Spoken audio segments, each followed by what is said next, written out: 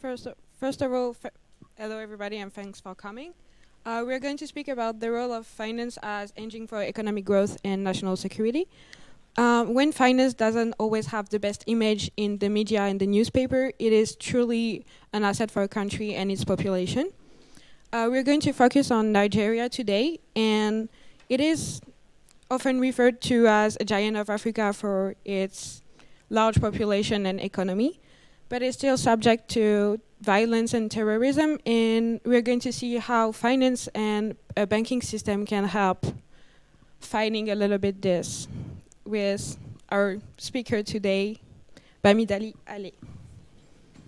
Hi, nice to meet you. I'm sorry to be presented in English, but because of all my sources are in English and I can't translate that in French, so everything will be in English, but I can answer questions in French as well, if required. So the role of finance as agent for economic growth and national security. Going forward, OECD banks will be restricted from investing in infrastructure projects in frontier markets as they have to set aside more capital because of the Basel II regulation. However, investment in infrastructure projects can underpin economic growth further and create jobs. Thus, the financial regulatory authorities could find innovative ways to secure funding to maintain a sustainable economic growth by channeling financing into extractive industries. And one of the main issues of Nigeria is to create jobs for the large young and unemployed population to prevent them from being attracted towards extremist movements or terrorism. First, the Nigerian banking system could evolve to reduce to improve financial exclusion, as the country remained largely underbanked.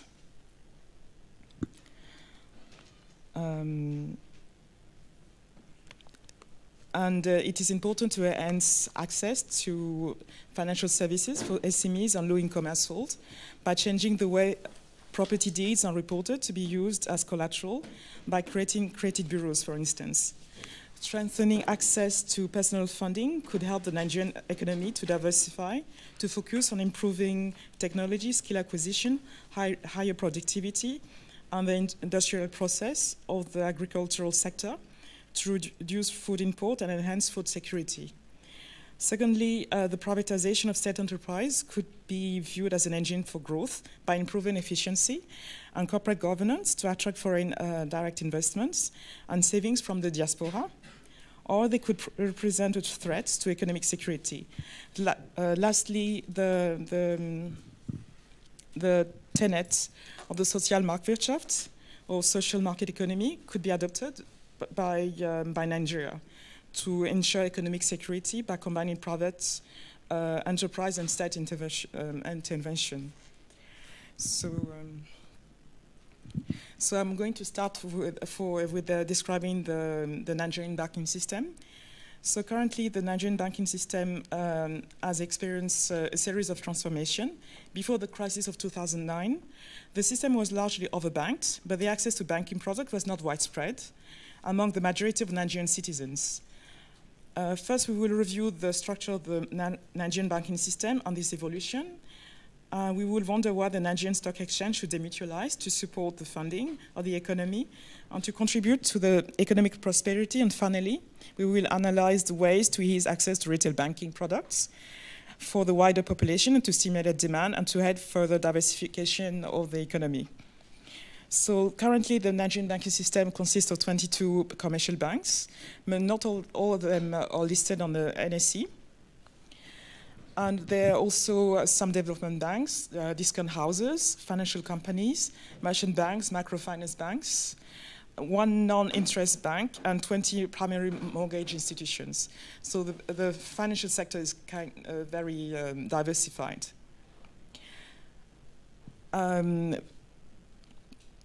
And during the credit crisis, some banks were taken over by the AMCOM, which is the Asset Management Company of Nigeria, which was created as a bank in 2010 to clean up the banking system and to make it more efficient. And some banks were forced to merge between each other.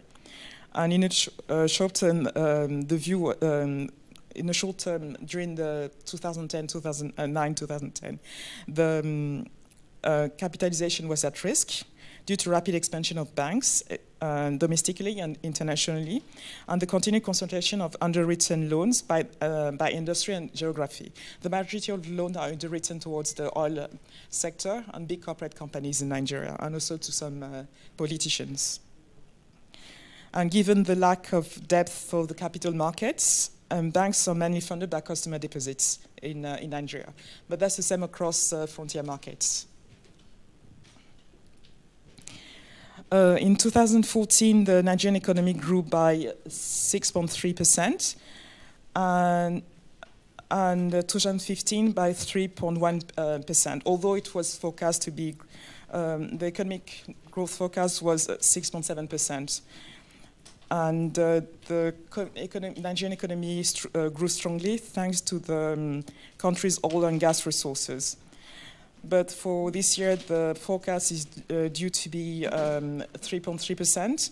And by 2017, IF, the Institute of International Finance, expects the Nigerian economy to grow by 3.7%, which is a significant drop in view of the expansion needs of the Nigerian economy. And so, as the majority of us know, the majority of the revenue of Nigeria comes from the oil and gas business, and the economy is thus prone to any price swings from the global demand of oil and gas. And having said that, in spite of the dislocation in the global asset markets since 2018, and the sovereign debt crisis in Europe, the Nigerian economy and the banking system remain insulated from and resilient. In a medium term, the performance indicator is expected to remain stable, thanks to sustained economic growth. And economic growth and the cross-border expansion of banks to diversify their revenues and risk profile. However, banking penetration remains low in Nigeria and the rest of the sub-Saharan Africa, which represent tremendous opportunities for growth.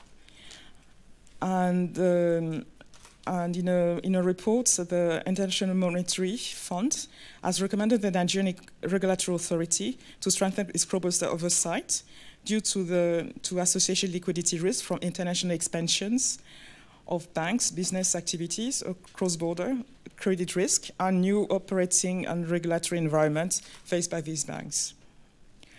So we will now cover the case for demutualization of the NSE. According to the NSE website, the Nigerian Stock Exchange was founded in 1960, and today services the second largest financial sector in sub-Saharan Africa.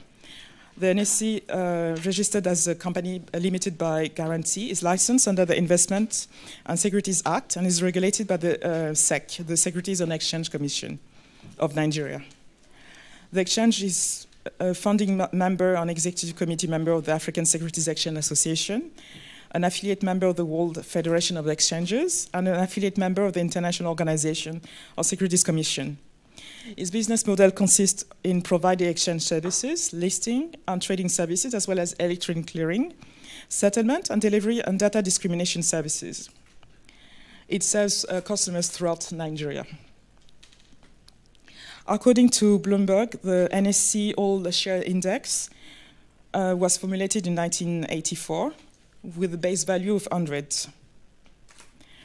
Only ordinary shares are included in the computation of the index. The index is value relative and is computed daily. The disparity between the intraday official close value is due to the exchange limitation. As of the 16th of March, as of 14th of March 2016, the value of the volume of the NSE was 173.3 million naira, and which has been decreasing for the last few months rapidly. And there are 179 members.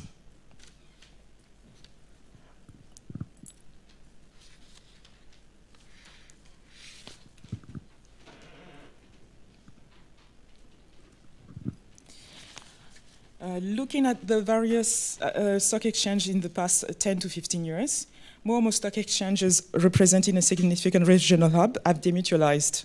The process of demutualization has had to overcome regulatory obstacles. Taking a recent example from the Mint group, Mexico, Indonesia, Nigeria, and Turkey, the Mexican exchange was demutualized in the last 2-3 years. The advantage for demutualization are immense: more funding opportunity for corporates and businesses, a more open shareholding structure, significant improvement in corporate governance, more investment opportunities to attract FDIs, and high net worth individuals, foreign portfolio managers, and foreign institutional investors, with the aim of diversifying their investment portfolio into the frontier markets. Whilst countries tend to be reluctant in attracting foreign shareholders, in the case of NSE, whose business model is to be driven by investment in new technologies, foreign shareholding could further reduce operational risk and the reputational risk. As exchange are systemically important and under increasing scrutiny from the public, and subject to very strict regulation, which will be stricter as policymakers require central clearing counterparty to mitigate risk in a growing number of financial markets. Foreign shareholding could not only result in capital transfer and knowledge, but also bring new management methods, skills, and increase the competition regionally and at the scale of the African continent. Some capital market professionals have also observed some new business opportunities in the area of the insurance sector, such as microfinance, the issuance of Sharia compliance products to attract investors from the Middle East, Malaysia, Indonesia, and North Africa, or diaspora bonds or funds to channel non-concessional funding into the real economy.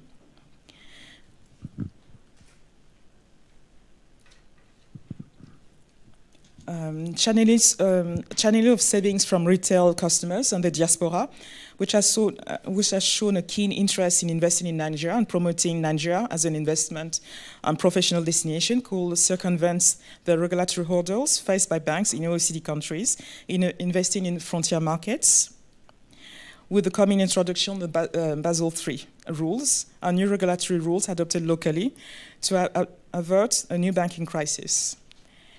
Improving the financial intermediation locally could lead to lower reliance of FDIs and concessional foreign aid for the SME sector, and for them to thrive in order to create jobs for the populous youth. All in all, in spite of the lack of depth of the Nigerian capital markets in comparison with the South African one, Nigeria has key assets owing to the high literacy rates across the rest of West Africa. Thanks to the experience of the Nigerian diaspora and the level of education of many Nigerians, the NSE has the ability to become a significant regional hub for financing local companies, intending to expand within the ECOWAS. For instance, to allow a more efficient allocation of capital and financial resources. And it is common knowledge that intra-regional trade remains very low in most regional economic associations and unions on the scale of the continent.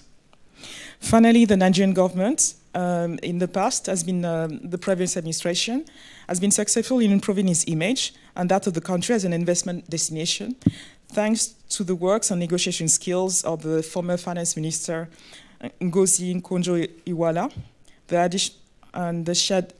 She obtained additional debt relief with the Paris Club and the London Club, respectively, in 2006 and 2007. And thanks to the constant oil price. And this action and result facilitated the return of Nigeria, sovereign and government bonds onto the global capital markets. And as such, in 2013, Nigeria issued €1 million bonds, which was oversubscribed, which showed a keen interest and risk appetite for the country as a whole from the international investment community. Furthermore, at this stage, there is no evidence that frontier market will fare worse when the US phase out its asset purchase program and eventually hike interest rates.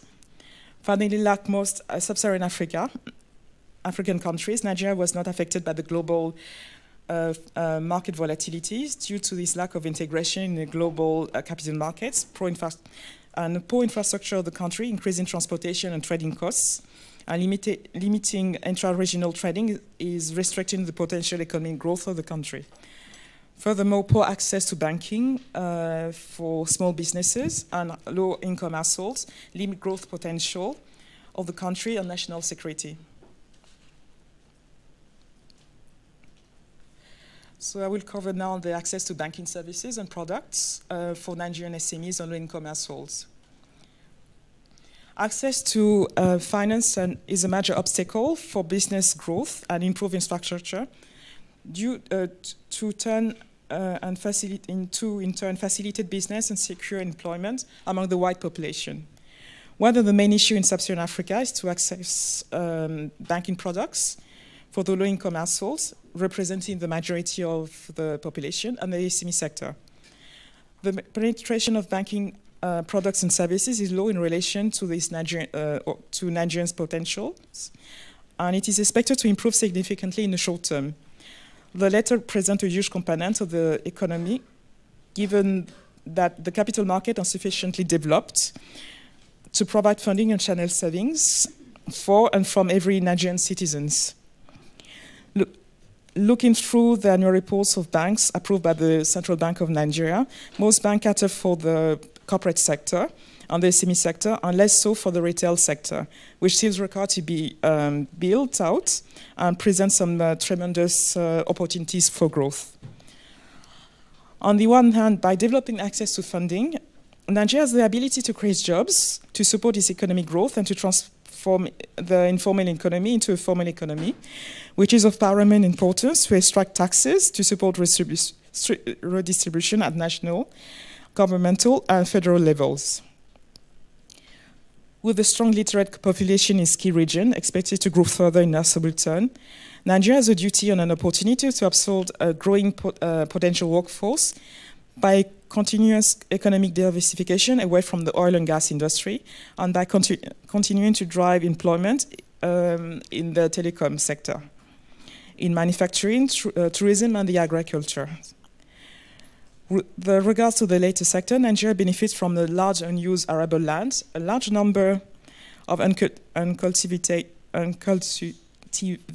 cropland, and favorable weather conditions, and can therefore develop downstream and upstream agro-processing industries, such as food and beverage manufacturing, wood products, to ensure food security and exportation to and outside the ECOWAS, to maintain economic prosperity, to ensure reallocation of wealth among the large population and national security, and to generate more revenues to satisfy the international demand.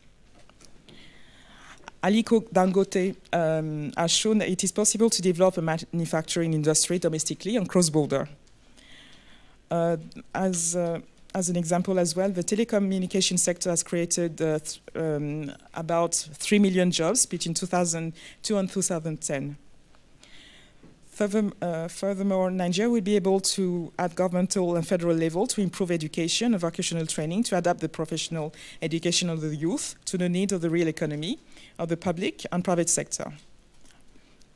As most African countries, Nigeria experiences a high unemployment rate for the youth.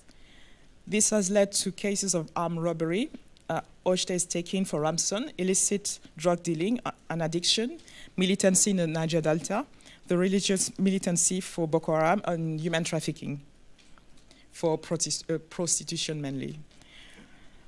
Furthermore, due to the low penetration of banking products and services among the Nigerian population, the banks cannot gather customers' data for the creation of a credit bureau, the subsequent collateral valuation, and the fair calibration of pricing of loans.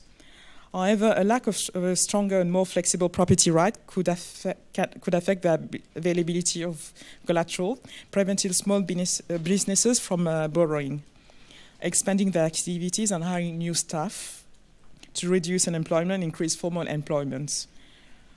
Although the 1978 Land Use Act delegated authority over the allocation of land the overall land allocation to the 36 states and the local government in an effort to ensure that rural and urban population had access and secure tenure to land.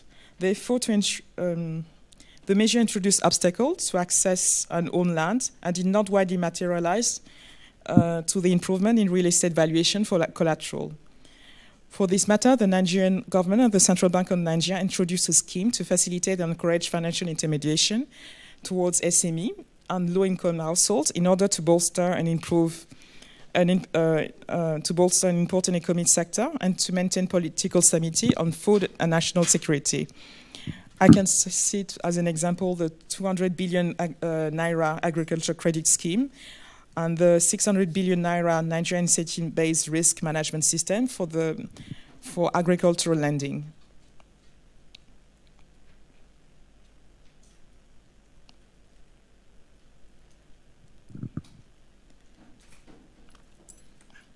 This scheme provides guarantees and incentivizes banks in underwriting loans to the agricultural sector. The Nigerian government has also put in place the SME credit scheme guarantee scheme, the SMECGS, to enhance lending to the SME sector in the Nigerian economy by providing guarantee to banks for credit granted to SMEs. Thus, although some observers have noted that some banks were slow in participating in this scheme or providing finance for the large-scale physical infrastructure project with access to electricity, which means it limits economic growth prospects and poverty reduction objectives set in the United Nations Millennium Development Goals. They strongly believe that Nigeria is on the right path to become self-sufficient in agricultural products and to build out a sustainable commercial agro-industry for the national and international demand, provided that access to electricity and road management are improved swiftly. In conclusion, in this section, we've seen that Nigeria has a better functioning banking system following the reforms undertaken in 2009-2010. Nevertheless, it still fares poorly internationally in its credit intermediation role, as the financial sector is still marred by poor corporate governance, a dearth of information about the creditworthiness of borrowers. Capitalization of banks in relation to its risk profile improved, thanks to the sale on legacy, the sale of legacy bad loans to AMCOM, thanks to better regulatory enforcement, credit oversight, and risk management strategy remains patchy, and there's still a high concentration of credit risk in the corporate sector, mostly in the oil and gas and telecom sectors. Notwithstanding, Nigeria has ample foreign reserve, thanks mainly to its large current account surplus and strong inflows of FDI in recent years. In addition to the Nigerian Central Bank's foreign reserve holdings, Nigeria has an excess crude oil account, which was created to build up additional foreign reserve for implementing counter-cyclical measures during periods of low oil income. And the funds stood at nearly $9 billion at the beginning of 2013, which has continued to decrease in recent months due to the sharp drop in oil price. A sovereign wealth fund has been signed into law with the goal of investing some of this holding in higher yielding investments. And also one of the major issues as well nowadays, although the Nigerian import cover was around 14 months at the end of 2012, it has decreased significantly due to the drop in oil prices. Having said that, the Sovereign Wealth Fund could continue to support diversification of the economy, to create formal employment, and thus to avert security crisis from unemployed people attracted by violence and extremist groups, and to deepen the funding and guarantee schemes to encourage lending being underwritten to the agricultural sector with a high potential for growth and contribution to the overall economy. Next, we will the further privatization of state-owned companies could facilitate the management on state assets and introduce some form of efficiency at the macro and micro level. Privatization of SEOs.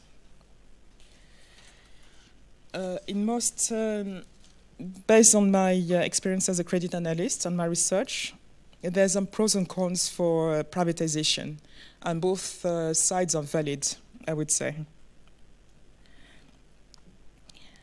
In most economics and finance academic research, it appears to be a strong case for privatization to the advantage of the market economy to leave space for the private sector, as observed over the long term, following the collapse of the Soviet Union and the Iron Wall. The former communist economies have converted to the virtue of the capitalist economy, where the SEO were one by one privatized. Even China introduced some form of market economy from the 80s. And as explained by Lucia Wenger, an economist at the OECD in 2004, and by Moussa Samb, Francophone African countries started their privatization process in the late 80s, followed by some Lusophone and Anglophone African countries. According to McKinsey Global Institute, Nigeria privatized more than 116 enterprises between 1999 and 2006.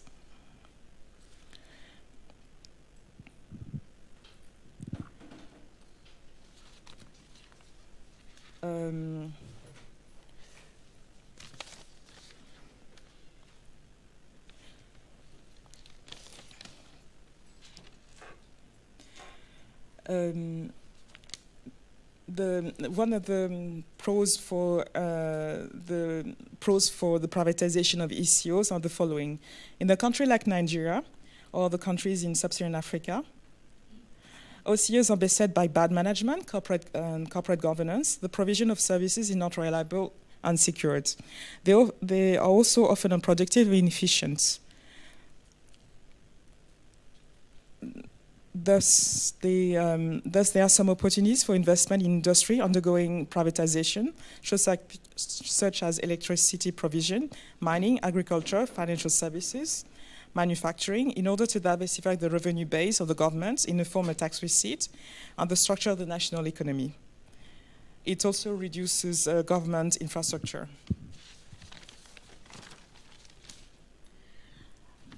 And according to the website of the Bureau of Public Enterprise in Abuja, it is expected that that it executed a series of transactions. The federal government had planned to sell some thermal plants, hydropower plants, electricity distribution plant in 2013. Should those transactions properly executed with regards to the current legislation, this planned transaction could significantly reduce the chronic power shortages constraining the economic activities of Nigeria. There was also electricity company which was listed at the same time at the NSC and the LSE, the London Stock Exchange. But to date, the electricity shortage has not been improved. On the contrary, it has worsened in recent weeks in Nigeria.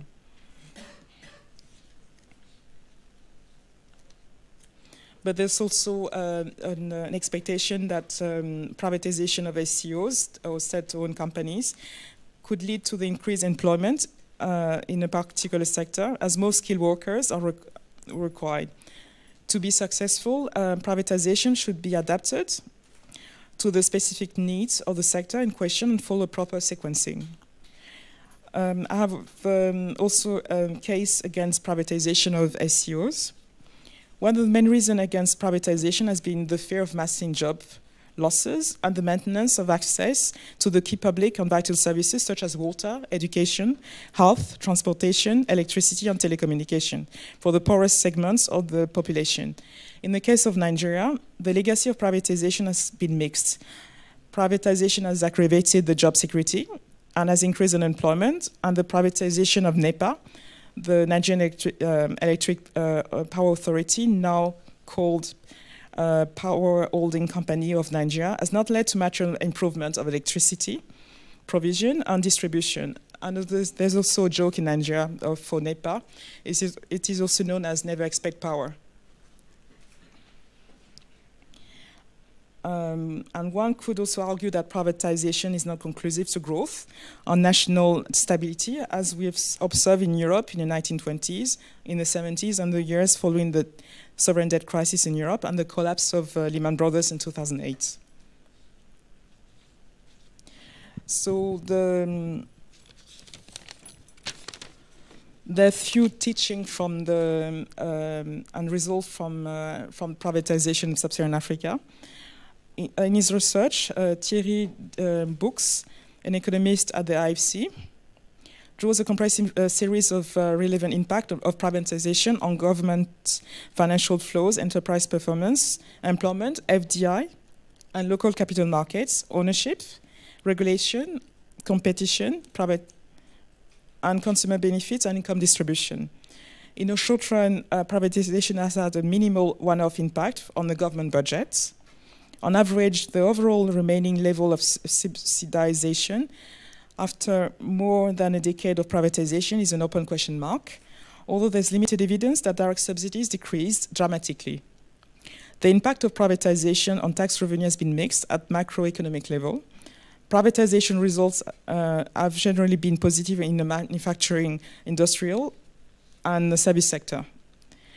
Firm turnover and profitability have generally increased immediately following privatization, but the evidence is mixed regarding the sustainability of the initial post-privatization upswing.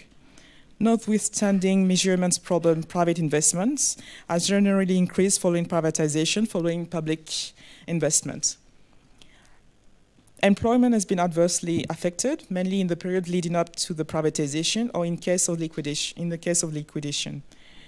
Even if the workforce of privatized or liquidated firm diminished in relative terms, there's not been massive layoffs in absolute term. In some countries, retrenchment packages have become a serious issue, however. Although the general trend is a continuous decline in employment levels all the time, there are few cases where employment increased in the years following privatization, reflecting good performance on new business opportunities. Stock markets have played a limited role in privatization transactions despite some showcase transactions. Some privatization have stimulated embryonic stock market activities in the short run. Local entrepreneurs have bought the majority of SMEs of the state-owned enterprise.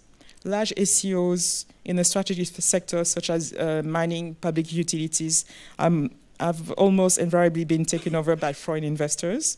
As a rule, the larger transaction value, the higher the involvement of foreign investors.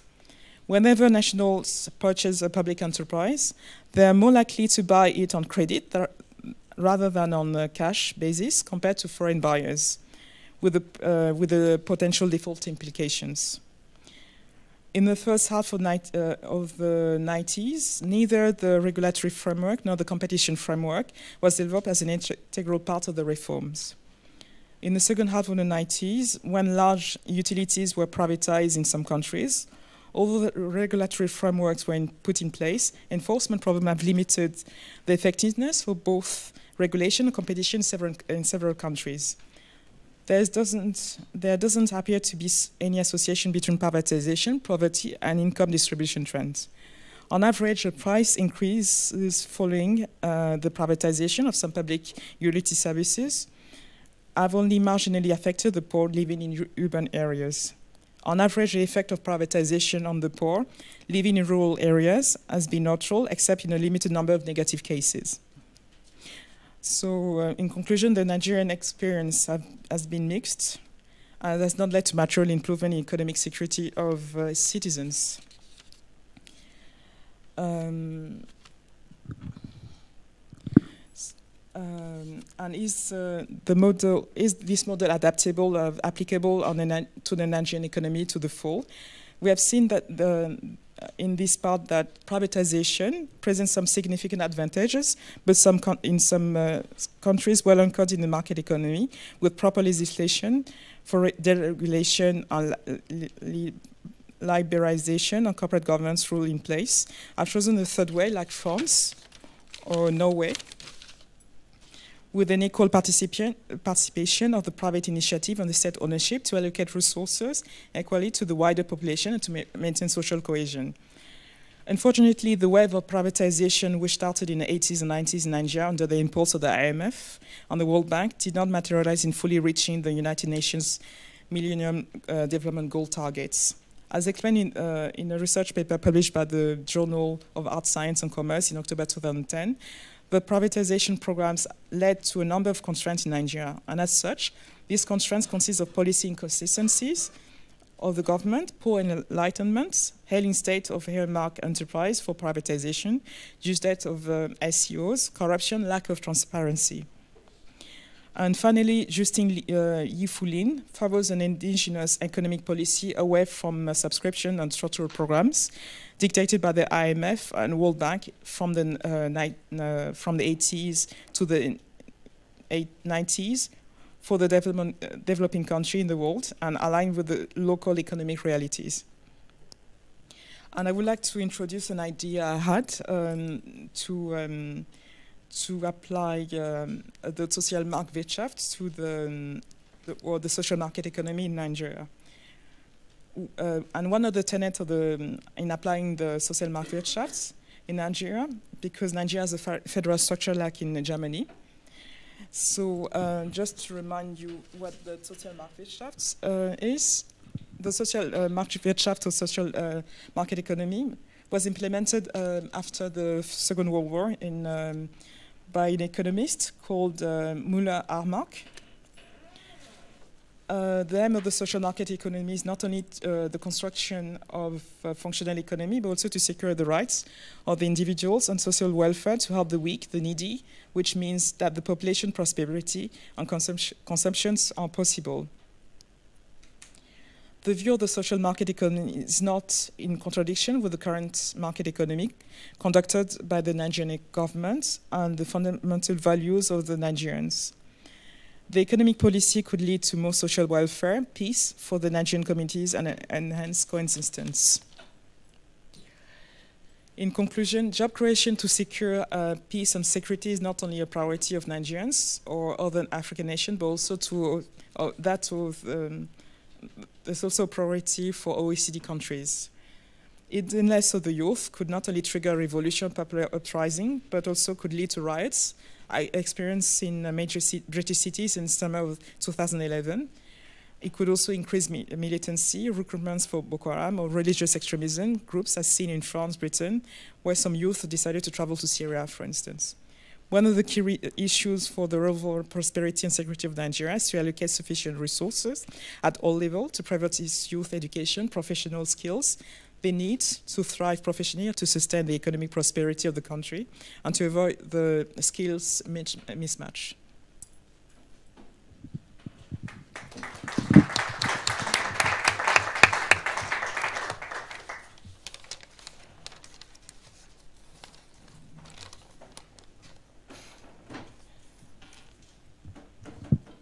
If anybody has a question.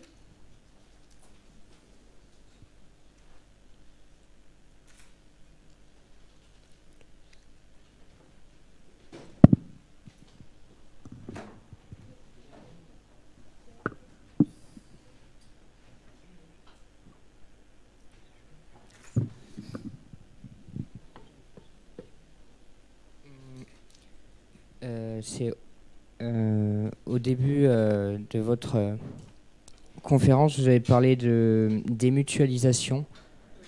Vous pourriez peut-être expliquer en quoi ça consiste? Une société mutuelle, en fait, c'est où il y a des. En fait, c'est le contraire de. C'est le contraire de l'actionnariat.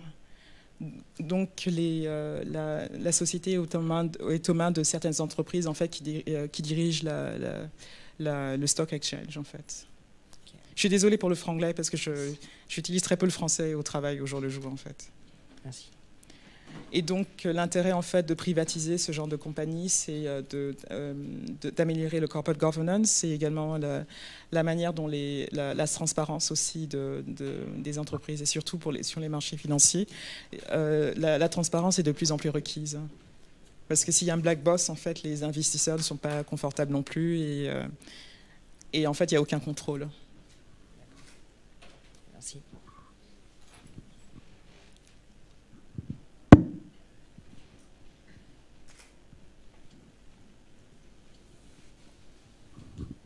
Hey, good afternoon. Thank you for your intervention. Firstly, I have a question, and after I have a.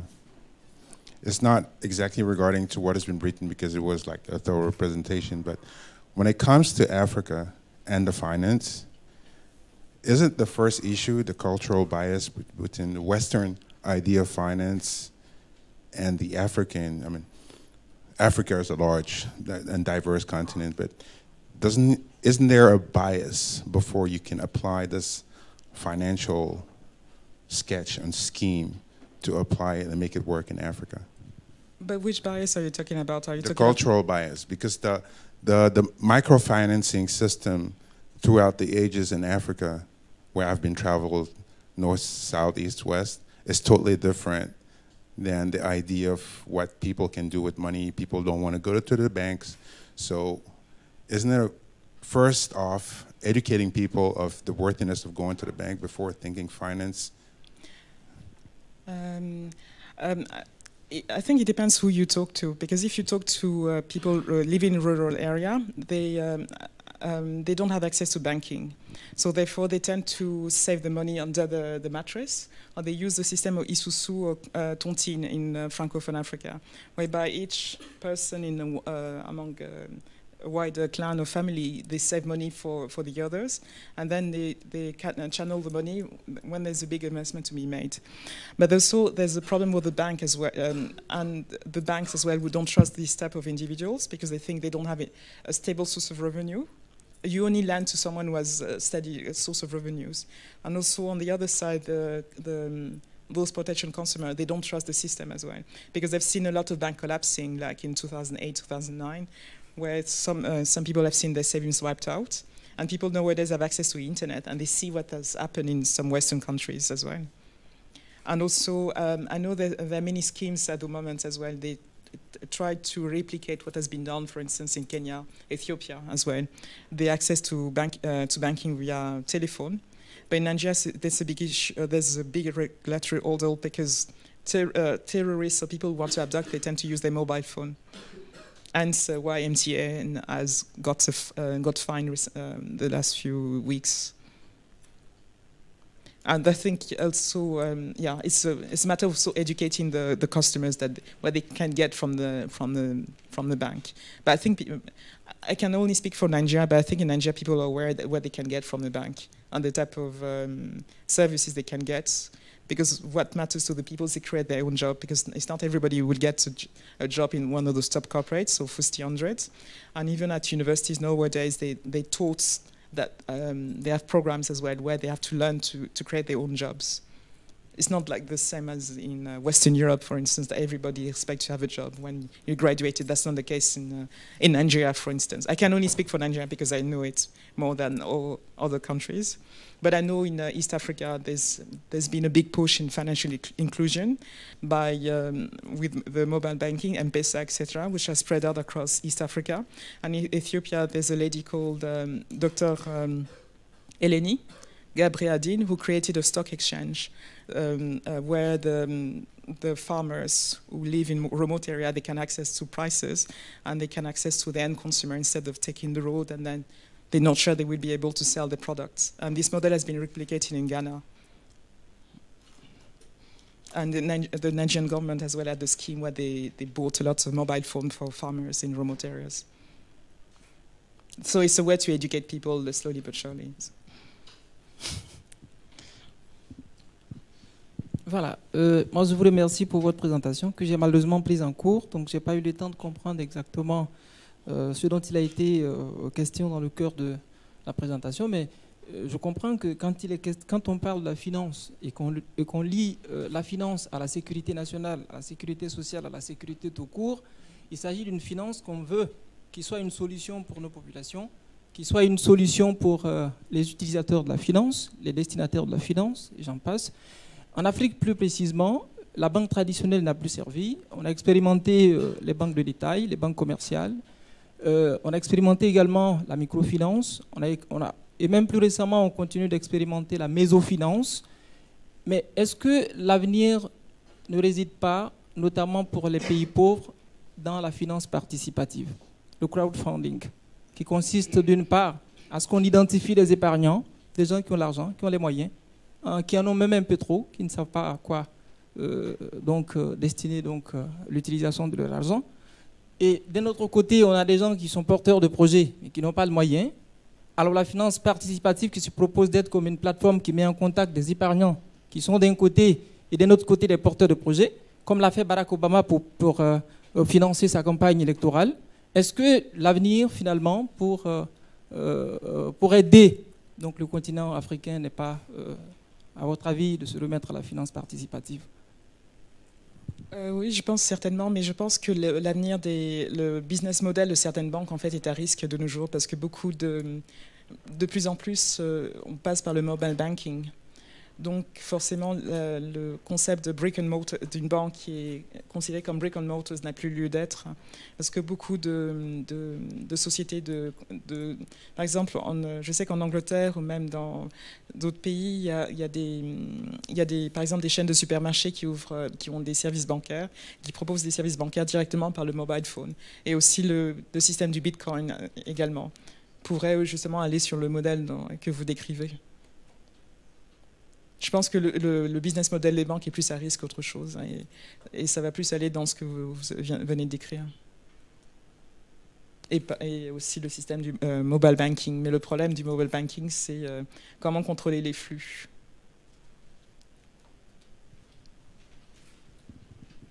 Donc ça m'entraîne donc à poser une autre question. Donc le second volet de ma question désormais, toujours sur l'aspect finance et sécurité, c'est que est-ce que les banques, d'après donc votre connaissance du terrain nigérien, est-ce que les banques nigérianes pratiquent ce qu'on appelle les mesures de vigilance à l'égard du client? Parce qu'aujourd'hui, que ce soit le mobile banking, que ce soit le banking traditionnel, ce qui se pose, c'est qu'on est dans une économie monétaire.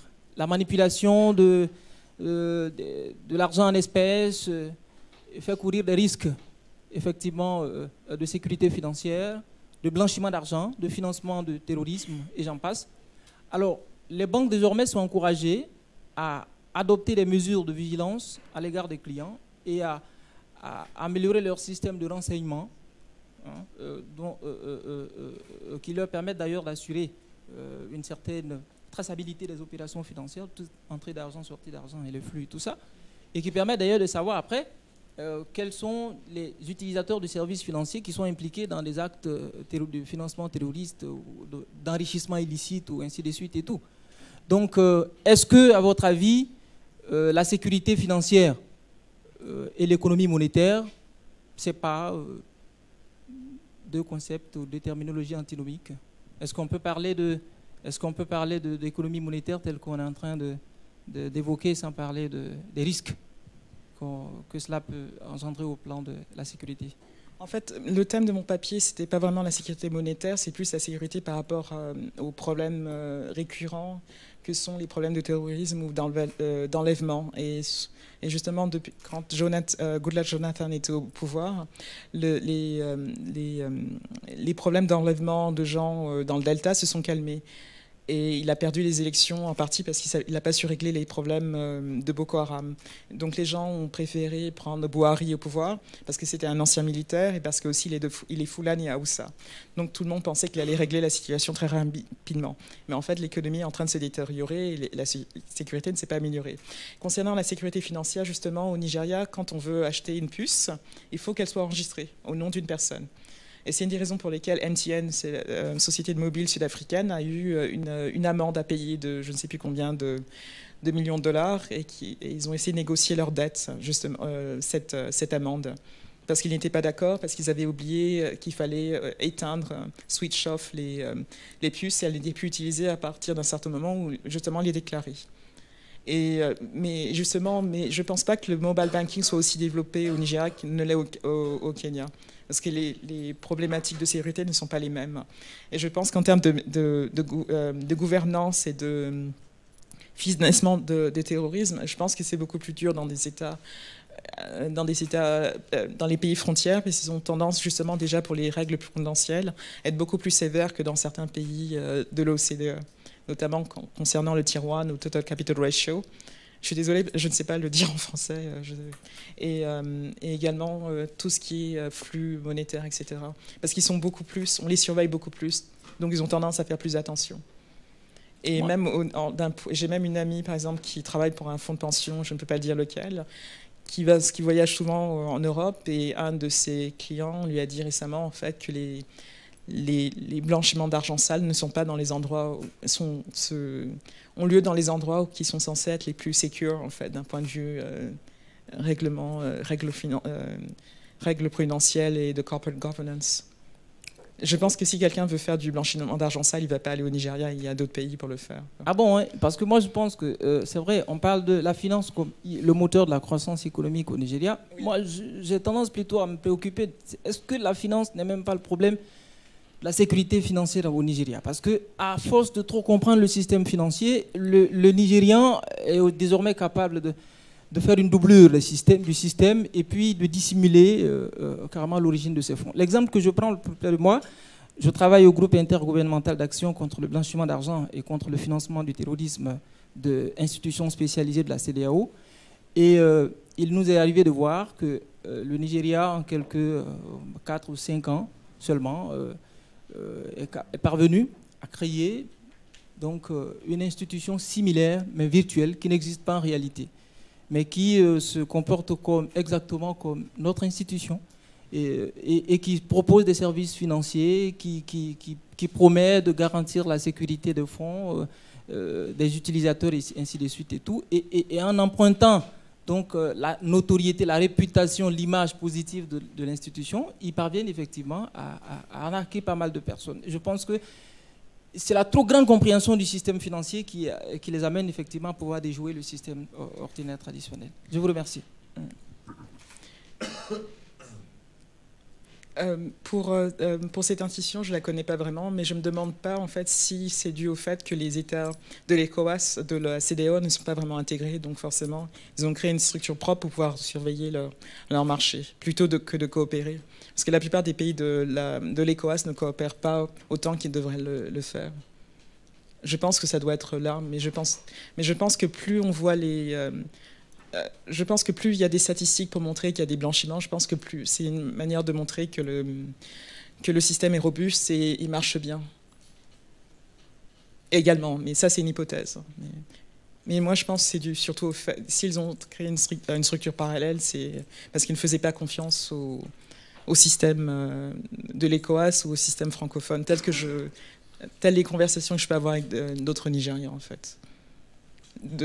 Quand ils me donnent leur avis de ce qu'ils pensent, en fait, de ce qui se passe en dehors de leur pays, au sein de la sous-région.